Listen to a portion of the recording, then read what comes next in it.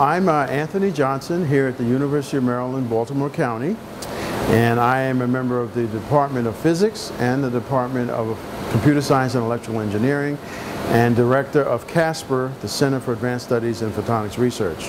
But I'd like to talk about a NSF-supported engineering research center called MIRTHE that we are a part of, my group is.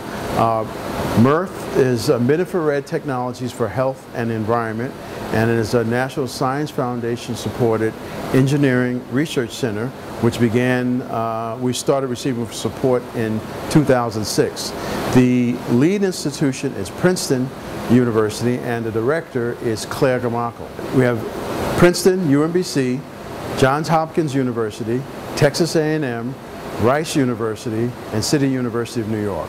So there are 6 institutions that contribute various types of expertise to the mission of MIRTHE. And the mission of MIRTHE is basically to measure trace gases that are useful in homeland security, in medical applications, and environmental studies as well.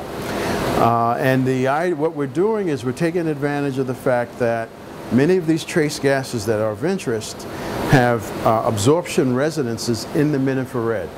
And the core technology in this case is utilizing quantum cascade lasers that were invented in 1994 by Federico Capasso and colleagues at Bell Laboratories. If you have excess ammonia as you exhale, then that gives you some information about the state of your kidney and liver.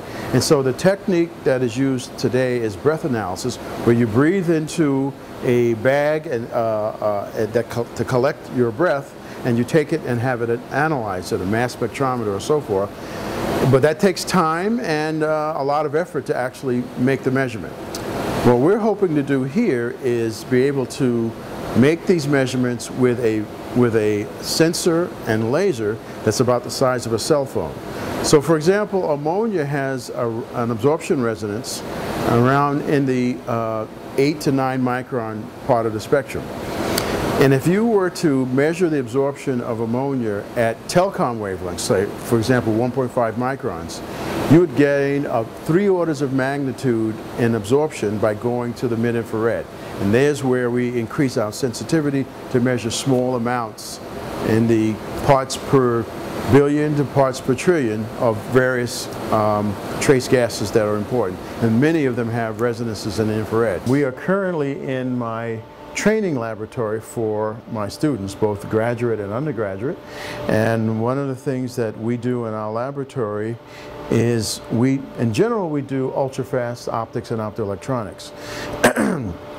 And so to get students up to speed, one of the things I have them do is learn a little bit about the lasers, a little bit about nonlinear optics, and actually build a device that will actually measure the pulse duration of ultra short pulses. The reason this is important is that we already know how this laser works.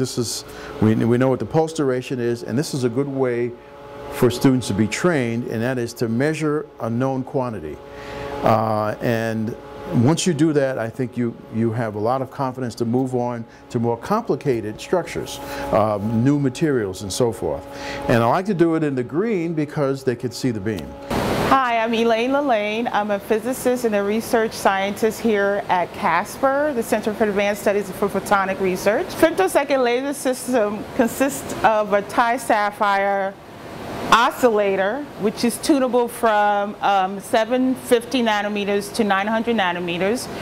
Right now it's operating at 800 nanometers. We take the 800 nanometers and we amplify it. So right now it goes from energy per pulse of nanojoules to microjoules.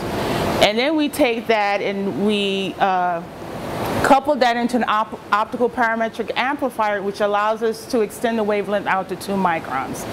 This OPA, the optical parametric amplifier, emits 2 wavelengths. These are the 2 wavelengths that we use right now, set at 1.3 micron and 2 micron. We use that to generate the mid-IR beam. We receive funding from National Science Foundation for research major research instrumentation grant to actually build a tunable femtosecond mid-IR source, in which we actually designed and constructed the system. Also, this system will allow us to look at gain dynamic of quantum cascade lasers, giving us femtosecond time resolution, temporal resolution. Also, we can use that to look at quantum cascade structures, interesting materials that have properties in the mid-infrared that will allow our collaborators at MIRTHE to construct different sensor prototypes or devices for health, medical, environmental, or homeland security properties. So we basically use this to do material characterizations.